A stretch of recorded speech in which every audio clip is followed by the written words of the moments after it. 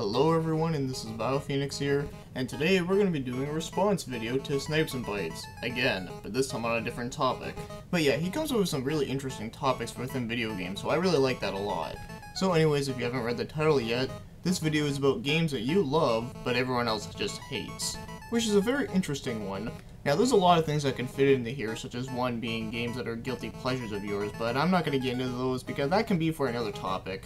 Also, there's a lot of games on my channel that I've done a video for, such as, games like Deadly Towers or Jaws, where, those games get a lot of hate, but I actually end up enjoying them in some way or another, but I'm not going to talk about those within this video, mainly because, well, I've already talked about them already.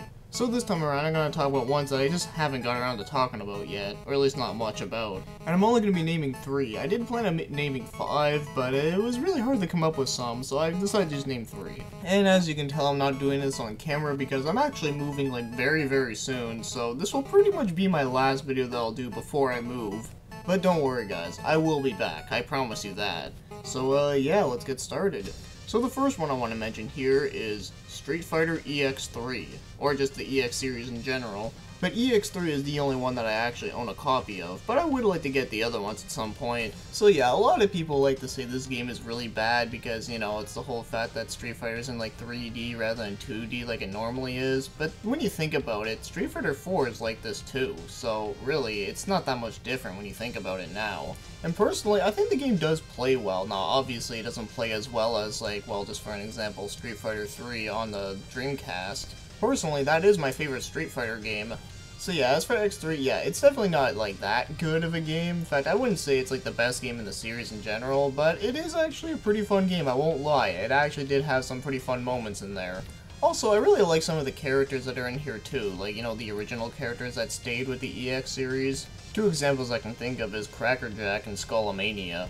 Sure, they're pretty random and just ridiculous looking, but you know what, I actually really like that. So there's not a whole lot else I can say about Street Fighter EX series, but all I can say is that I did enjoy this game for what it was.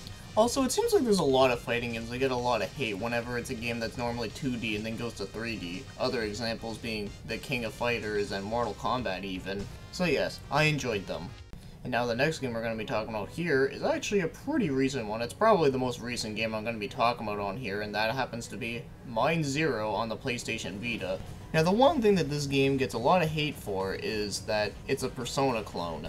Now yeah, I will agree, it is a clone. There's no lying there. To me, whenever something is considered a clone, whether it has a lot of the same elements from the other game, or whether it has the same vibe to it, or whatever the case is. Now just because a game is very similar to another game, that doesn't necessarily mean that the game is automatically bad, because it's not new that something like this has happened before.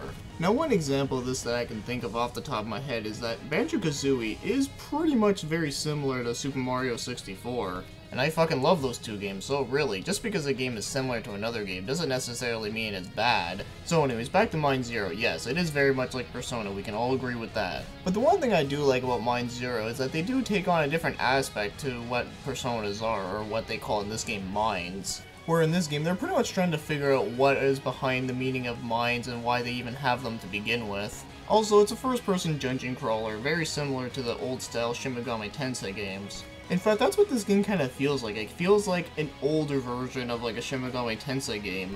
And as again, the game isn't the best thing I ever played, and it's definitely not the best RPG that I've played on the Vita. But there are still some pretty interesting aspects that I do like myself. Now, is the game for everyone? No, it definitely is not for everyone, but I myself did like it for what it is. But one last thing I'll mention is that at least the music in this game is really fucking good. So that's all I have to say about Mind Zero.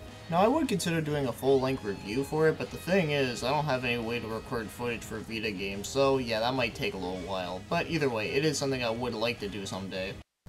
So now, as for the last example I'm going to mention, this is actually another RPG, and this is one for a series that is, much bigger. And the one that I'm going to mention that might surprise you is Phantasy Star 3 on the Sega Genesis.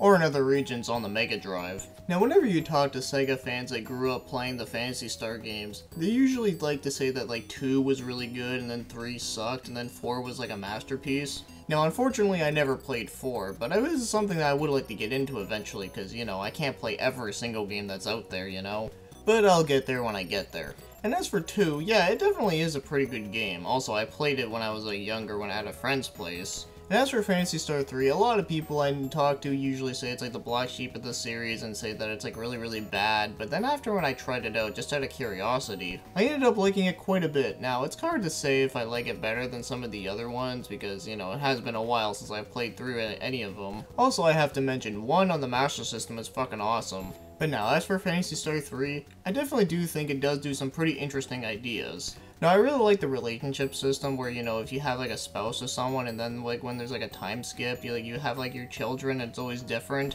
That is something I find to be really cool for something like this. Now, one thing that is kind of disappointing, and I can kind of understand this, is that in this one, you can't travel to other planets, which is pretty unfortunate, but at least there's a huge map to explore. Also, another down pointer thing is that the music in this one is not nearly as good as the other ones. But other than those two things, I still think it is a pretty decent game within the series on the Sega Genesis. But it is a series of games that I really do need to play through again eventually because it has been quite a while. So yeah, I definitely do think this one is definitely underrated for the series. So yeah, that's all I have to say about these 3 games, and well, you can agree with me or not, it doesn't really matter to me, because, well, it's all about our opinions and shit. Because even in SnipesNBytes' video, he actually mentioned 3 games as well, and there was only one of those games that I actually agreed with, and that was Duke Nukem Forever. So this definitely was a very interesting topic for a video. And I think more people should look into his video and do responses to it, just to see some very interesting results. So I definitely had a lot of fun with this, and I have to say thank you SnipesNBytes for doing this idea, and now, I hope you enjoyed this video. Thank you for watching and commenting.